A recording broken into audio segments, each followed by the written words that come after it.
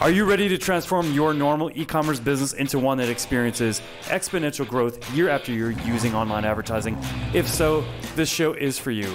Me and my guests will show you how you too can grow your e-commerce business to 7 or even 8 figures so you can go on more luxurious vacations, spoil yourself and your family, say yes to more opportunities, and become financially free so you never have to worry about money again. Welcome to the e-commerce performance marketing show. Hey, what's going on, guys? Josh Marsden here, host of the e-commerce performance marketing show.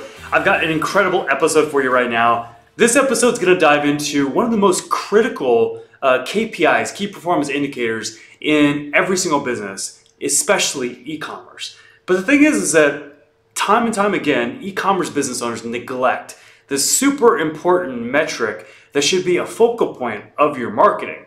Now, you're probably wondering, what am I talking about? What is Josh talking about? What nonsense is he talking about right now? Well, I'm talking about lead generation. Lead generation is huge. And time again, when I'm connecting with e-commerce businesses, business owners that have me come into their businesses, spend $1,000 per hour to have my help, they are neglecting lead generation.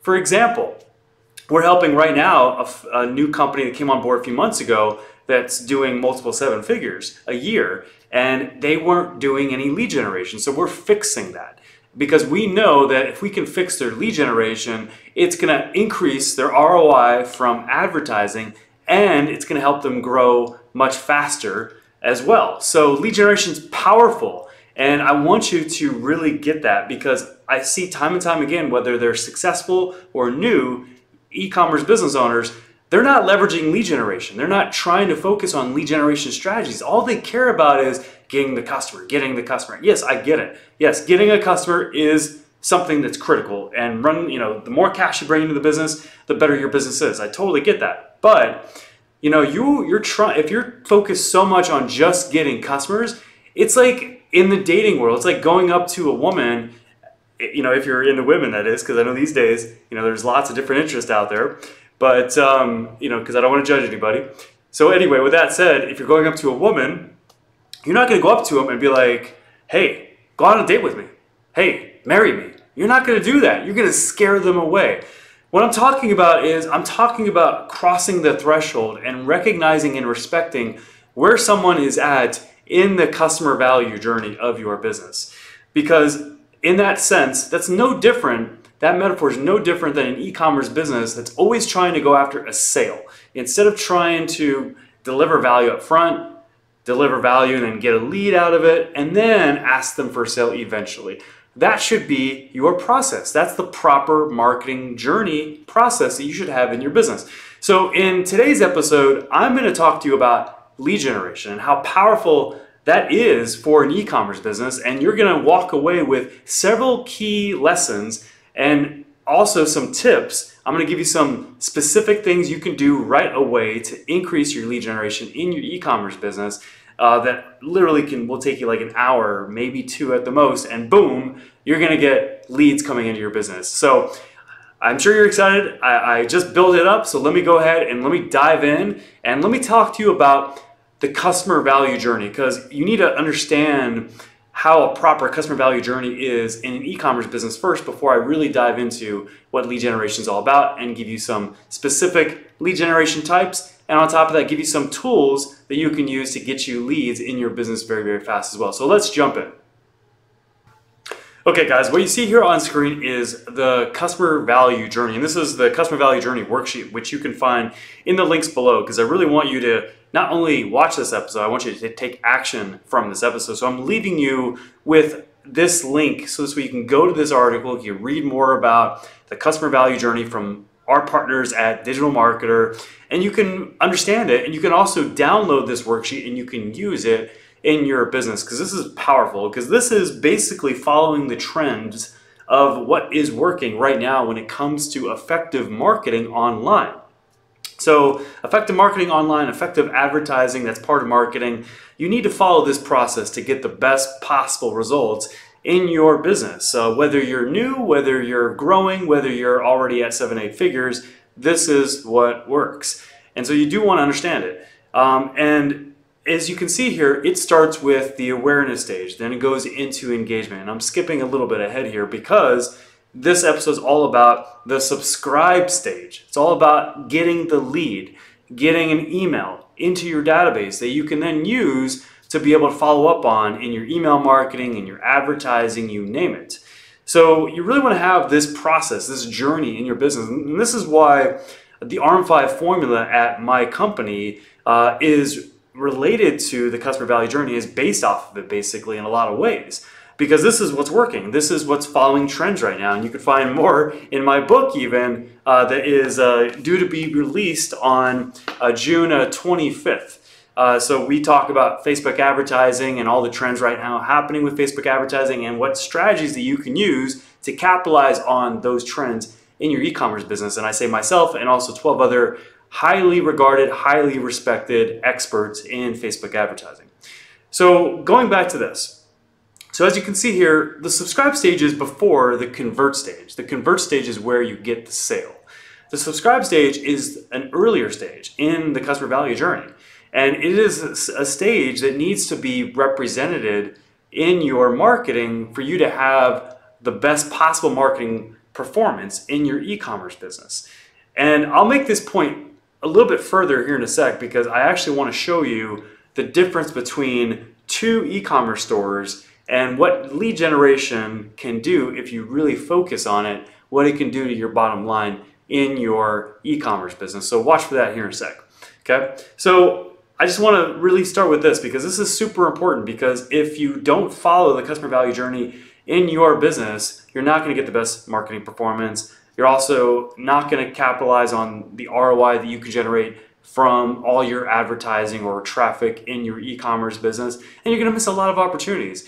And you don't want to do that. You want to have this model in your business. This is why I cover it in my business with clients, both on the agency side and on the Done With You ARM5 Formula Accelerator side, which as of this recording, we still have a few spots, but if you don't act fast, those spots might be taken. So if you are interested, go to arm5formula.com and click on apply to go through this program with me where I could transform your e-commerce business into one that grows very, very fast. So anyway, I'm not here to promote, I'm here to provide value.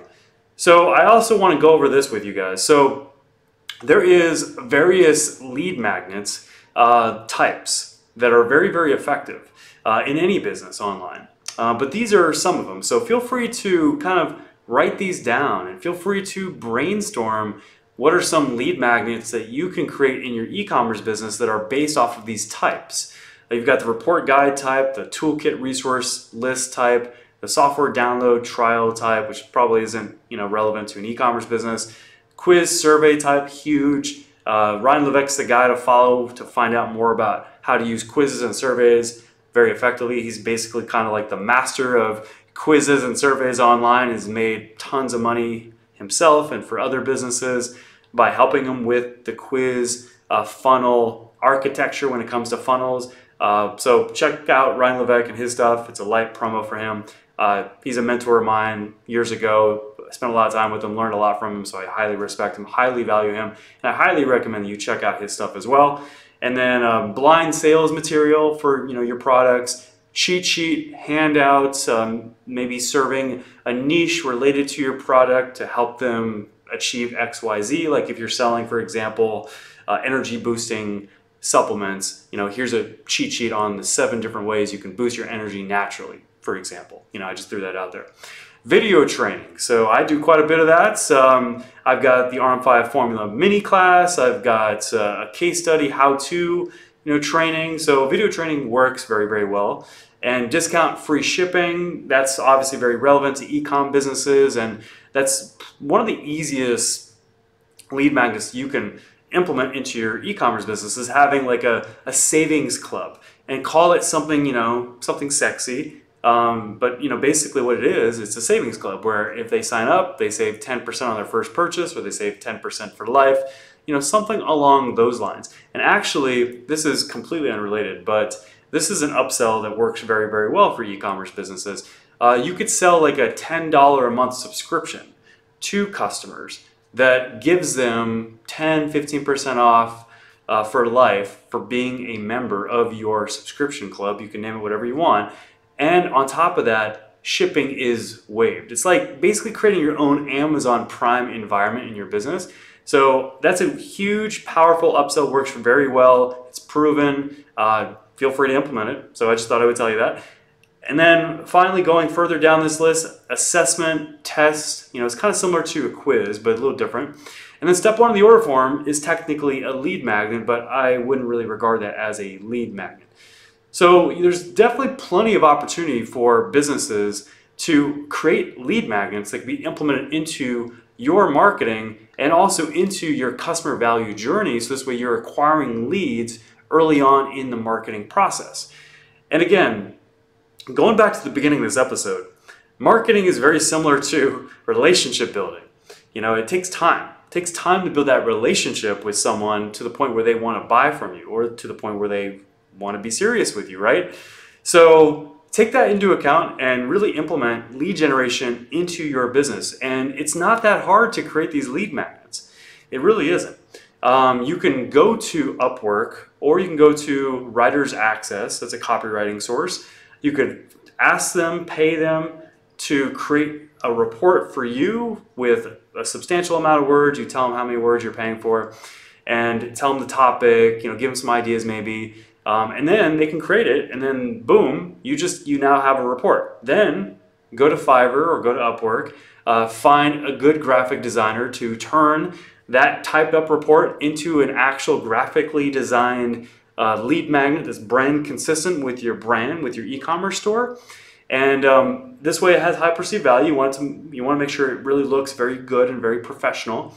And boom, they'll turn it into a very professional, high perceived value report or guide very quickly. So right there in a week, maybe you would have a lead magnet that you can then use on a squeeze page, which I recommend that you use funnels to get leads.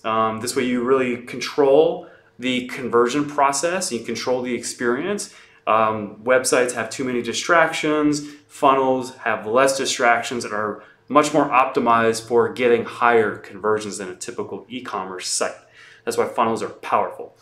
So there's a link below that will give you access to lead funnels by ClickFunnels, which is a software we highly recommend that we use in our business and in our clients' businesses. We highly recommend it. But this way you have squeeze pages that you can drive traffic to, whether it's organic or advertising traffic. And if you use a good lead magnet and have good messaging, good copy, you don't need complex design. There's templates actually that ClickFunnels will give you. And you customize that, make it brand consistent with your e-commerce store, you'll have a very high converting 20% plus squeeze page to be able to acquire leads from traffic very, very quickly. So click on that link below, get that. I highly recommend it. And take this process that I just gave you and create a lead magnet very, very quickly using external resources. This way you don't have to figure it out yourself. You don't have to tax yourself. Or you can do some of that stuff yourself if you'd like. You can write the report and then you can give it to a graphic designer. It's up to you. I mean, I totally get it. Okay, I'm also going to leave you with a few other kind of bonuses here. Now, these are 2 tools for e-commerce businesses that will allow you to get leads right away. I promised you this at the beginning, and I wasn't going to under-deliver on this. So here are the 2. Wheelio.io, click the link below, and you can actually get that app. You can implement it into your Shopify store. And then letspin.io is another one. I prefer letspin.io because it integrates with Segmate, which is a very good Facebook Messenger tool owned by Carl Schuchert, a highly regarded entrepreneur. He's a friend of mine. And you want to be able to leverage as many channels as possible in your e-commerce business. And so if you use letspin.io, you'll be able to integrate that with your Facebook Messenger and your Facebook business page, and you'll be able to follow up with people on Facebook Messenger and email. So it's really powerful. So I definitely recommend one of those, but both of those are essentially contest plugins for your e-commerce site. And it makes it very, very quick, very, very easy to be able to have a very effective lead magnet that works very well in e-commerce businesses. I think that you can probably expect somewhere around 8 to 10% is what I've seen on the opt-in conversion. So that means that if you look at how many people come to your site over the past 30 days. If you had one of these plugins into your e-commerce business, you would have 8 to 10% of those visitors becoming leads into your business, into your database. And some of those probably would have become customers with follow-up marketing too. So keep that in mind. So very powerful. Definitely implement one of those tools very quickly, and also get one of these really good lead magnets also in your business that you could put onto a squeeze page. So this way you can use that in your marketing process to acquire leads. So as I mentioned throughout this entire episode, it's super important that you have lead generation strategies in your business to get the best possible results from your e-commerce business, from your traffic. So check this out. Here is a comparison between a funnel or a website that really incorporates lead generation and a funnel or website that doesn't incorporate lead generation.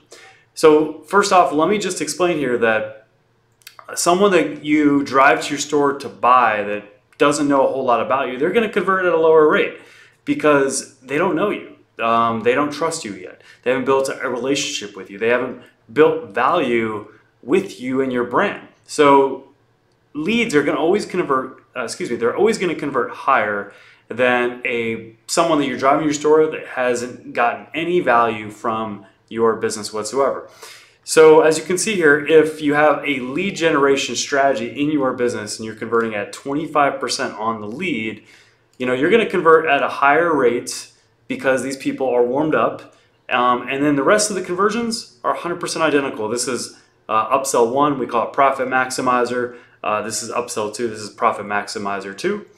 Okay, and with this is like 5,000 visitors. You're looking at $4,399 in total earnings off of 3 different offers, priced at $47, $97, and $199. This is assuming that the cost per click is 5 cents. You're paying $2,500 for 5,000 visitors to your e-commerce site or your funnel, and so you're making some profit. Okay, so that's one snapshot. It's one scenario. That's if you have lead generation. Now let me even show you this too. Like if you were to optimize your lead generation, do a really good lead magnet, test it thoroughly with headlines, images, structure of the page, you name it, and you get that to 50%, which a lot of lead magnets can do, 50%. We've done it time and time again. Look at your total earnings. It just bumped up, it jumped quite a bit, and your profit jumped as well. Your cost per lead too is only $1 per lead. Okay. Now let's look at the difference here. If you have an e-commerce store or funnel and you don't have lead generation implemented into your store or funnel, look at the difference here. 5,000 visitors. This is an assumption, but this is based off of 7+ years of experience. You'll get maybe a 1%, maybe a 2% conversion on your store with people that are not warmed up to your brand. If it's a good ad, good offer, everything's consistent, good website, good copy, good conversion process, you name it. There's a lot of factors there, obviously. But when you look at this and you look at, everything else is identical. The profit maximizer 1, profit maximizer 2, identical conversions, 3,519 total earnings. Okay, you're paying $50 per lead because you're not focused on the lead. You're focused on the customer. Same cost for traffic, and you are making some profit, but not nearly as much, whether it's a 25% on the lead magnet conversion or whether it's a 20 or 50% on the lead magnet conversion. You're still seeing substantial more profit by having a lead generation strategy in your marketing. So I just want to hit this home because numbers never lie. As I mentioned throughout this entire episode, it's super important that you have lead generation strategies in your business to get the best possible results from your e-commerce business, from your traffic. So check this out. Here is a comparison between a funnel or a website that really incorporates lead generation and a funnel or website that doesn't incorporate lead generation.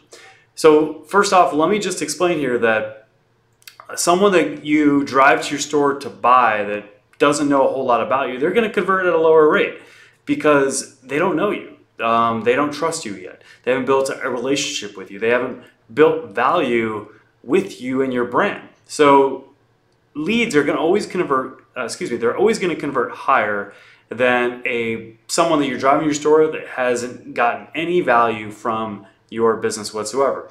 So as you can see here, if you have a lead generation strategy in your business and you're converting at 25% on the lead, you're going to convert at a higher rate because these people are warmed up. And then the rest of the conversions are 100% identical. This is upsell 1, we call it profit maximizer.